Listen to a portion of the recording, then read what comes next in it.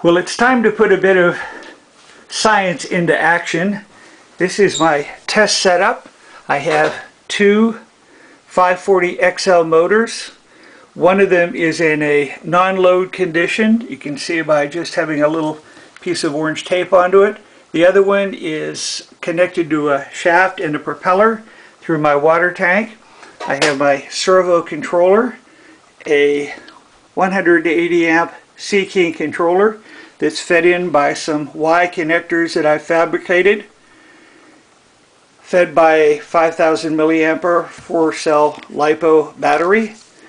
The tank is about 90% filled with water. So this is the first test, and let's see what's happening.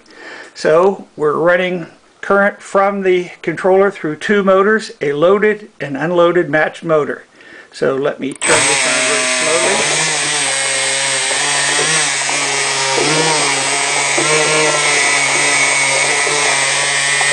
Loaded motor, the unloaded motor. Let's increase the speed.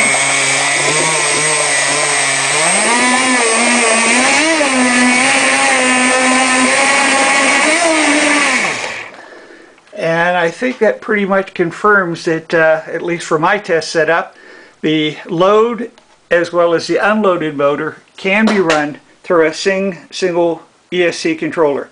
But again, one test, one isolated test, and we'll have to continue it with our Leopards and some of our smaller outrunner motors.